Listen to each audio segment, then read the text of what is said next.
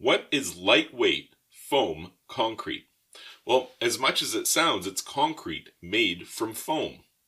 It actually sounds kind of impractical when you describe it like that, but in reality, it's pretty cool. The idea is that you make suds, but suds that are really, really dense, kind of like a shaving cream, and then you add glycerin to that to help stabilize it, make those suds last a really long time.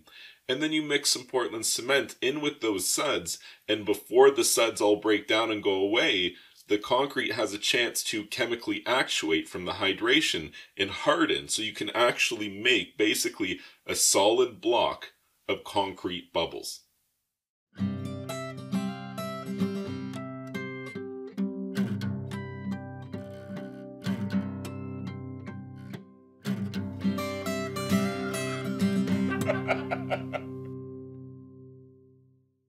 There are a lot of different things you could use to make lightweight foam concrete, or aircrete as some people would call it.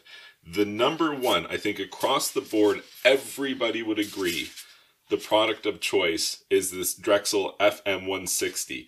So this product here is what you would use, like if you've ever seen like a bubble party or something like that where they fill a room with suds.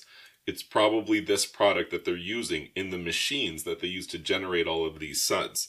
And in addition to that, you can add a product called vegetable glycerin, and that helps to stabilize the suds. So not only can you make them, and you make them really dense, you make them last a really long time, which is important because the cement needs time to set up and hold everything in place. If all the suds break down before the concrete has a chance to harden, then it's not going to work at all. Drexel is a great product, and probably the number one product you should be using if you're looking at doing anything serious with aircrete. But what if you just wanted to try, maybe experiment a little bit with it without investing as much as you would have to for some of the Drexel products?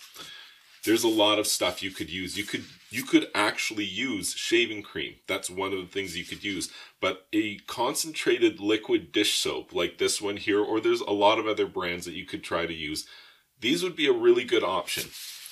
You mix that with a vegetable glycerin and you're going to get really dense shaving cream-like bubbles that do last a long time.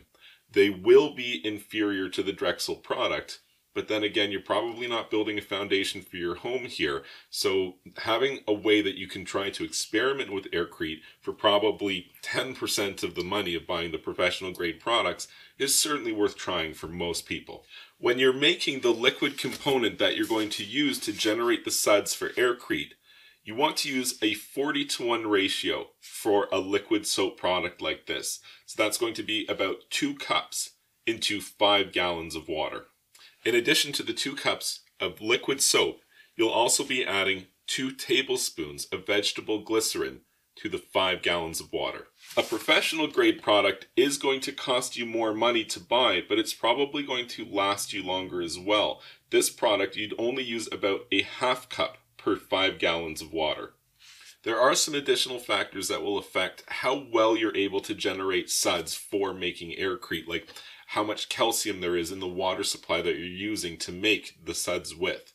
But for the average enthusiast who's making ornamental concrete, I think that pretty much any suds that you can get, if they look like shaving cream suds, then you're good to go for trying to make some aircrete with that. Making concrete out of foam or suds is certainly one of the less common applications that I've heard of for concrete, but it just shows you how deep the world of concrete is, because there is a lot of different stuff that you can make when you start looking at the different types of cement, the different types of aggregates, the different types of admixtures that you can add to it. It is a really deep and fascinating world. Of all of the different ways that I know how to make concrete or mortar products, I have to say that aircrete, or using foam as an aggregate to make concrete, that's pretty interesting.